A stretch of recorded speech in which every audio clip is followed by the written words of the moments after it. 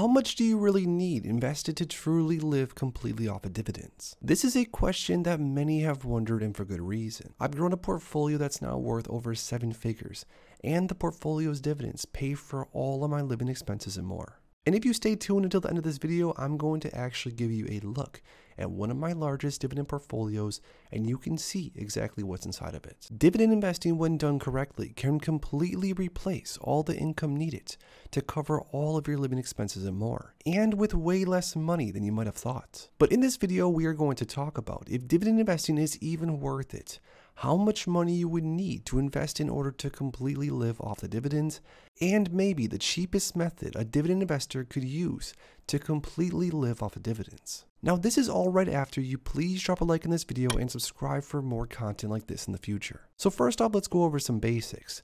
Dividend investing is a strategy that involves buying stocks that pay regular dividends to their shareholders. Now, dividend payments are made by a company to its shareholder out of its profits or reserves. Dividends are typically paid quarterly, annually, or monthly, and the amount paid per share is determined on the company's board of directors. Now, you might be asking yourself, why do companies even pay dividends? This seems too good to be true. Companies pay dividends to reward their shareholders and attract new investors.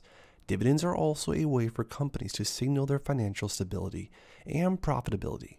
Companies that pay consistent and increasing dividends are often viewed as reliable and well-managed companies, which most likely would draw in a larger crowd of investors to potentially invest into that company. So it's a win-win for the company and for the shareholders. Now that you know what a dividend is, you might be asking, well, how do you invest in dividend stocks? Investors can invest into dividend stocks individually by buying single name stocks, or of course can invest into ETFs that buy a basket of dividend paying stocks. When selecting dividend stocks or ETFs, investors should consider many factors, such as the company's financial health, the dividend history, and the dividend yield, just to name a few.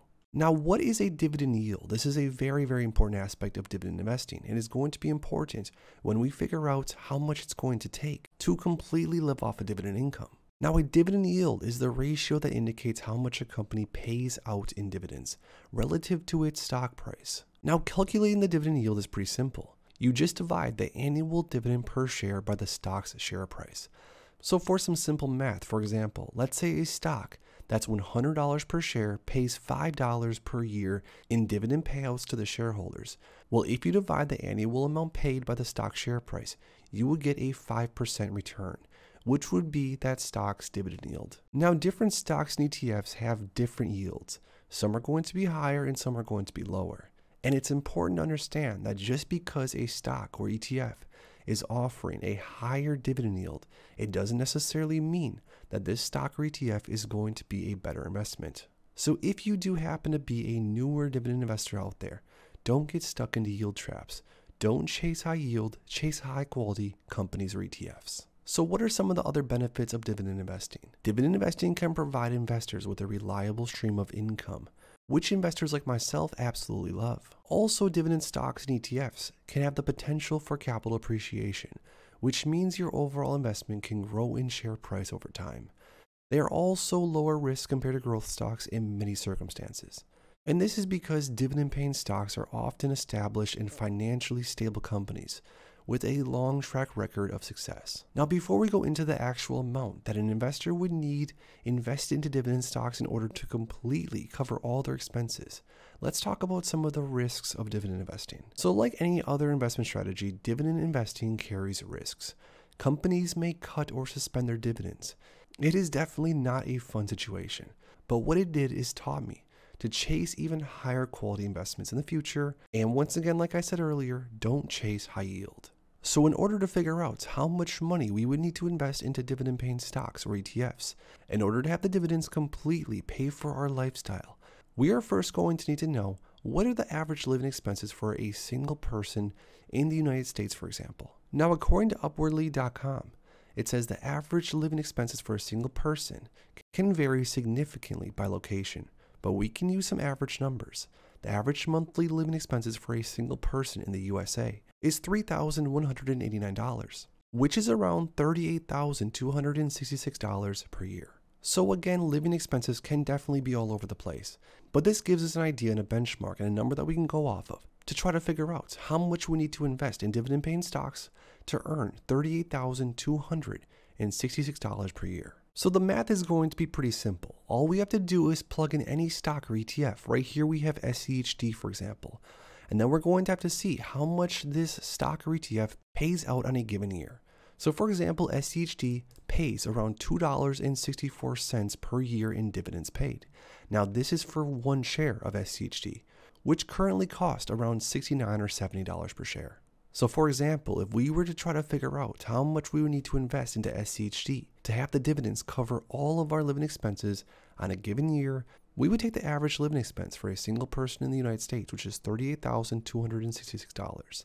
And then we would divide that by the payout amount per year from SCHD, which is $2.64.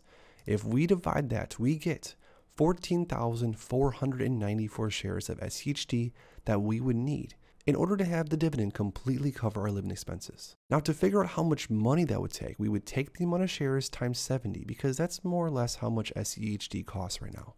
If we were to add that all up, we would need $1,014,628 invested into SCHD in order to live completely free and clear off of dividends. But wait, I know what you're saying, that's a lot of money. A lot of newer investors don't have $1 million to invest in something like SCHD. But a lot of newer investors do have the hopes of investing into dividend stocks or ETFs in order to live off the dividends and maybe retire early. Another example we can use is the JP Morgan Equity Premium Income ETF, known as JEPI. Now this is a much higher yielding fund. The problem is this fund is not going to appreciate and the dividend is not going to grow as fast as something like SCHD. So remember, chasing high yield is not necessarily a good idea. But just for an example, and to show you all that it could take much less money to have your dividends cover all your living expenses, let's go back to the calculator and see what it looked like. So once again, if you go off of the single person's average living expenses in America, $38,266, divided by the annual dividend paid by a fund like JEPI, which is $6.19 per year, you would need just $6,181 of the JP Morgan Equity Income ETF in order to have the dividends completely cover your bills. Now JEPI currently is trading for just under $55 per share, which means you would just need $340,000 invested into JEPI to completely cover all of your bills. But wait guys, there might even be a cheaper and possibly an even riskier method to reach that goal of having dividends cover all of your expenses ASAP. If we were to invest in SVOL, the Simplified Volatility Premium ETF, this ETF has a trailing 12-month dividend yield of 17.73%. Now once again, this is just in theory. I'm not saying that this is a better option or a better idea than investing into something like SCHD or a higher quality fund with a longer track record of performance. But just for argument's sake, let's see how much it would take investing into SVOL to live off the dividends completely. So if we once again plug in the average living expenses divided by SVOL's annual dividend payout of $3.87 per share, we would need just over 9,887 shares of SVOL to have the ETF completely cover all of our expenses. Now the crazy thing is SVOL is just under $22 per share, which means in theory, you could invest just over $217,000 into a fund like SVOL and have the dividends completely cover all of your living expenses. So those were 3 different ETFs that an investor could in theory buy into and have the dividends completely cover all their living expenses. And as you can see, the amount that you would need to invest really depends on the investment vehicle an investor would choose. But for an investor like myself, as you can see right here, this is one of my largest dividend stock portfolios. I have over 25 different names in here of different stocks and ETFs, and some of my largest positions are things like Apple stock. I have 1,000 shares of Apple and over 640 shares of Realty Income right here. I also have very diversified ETFs like Devo.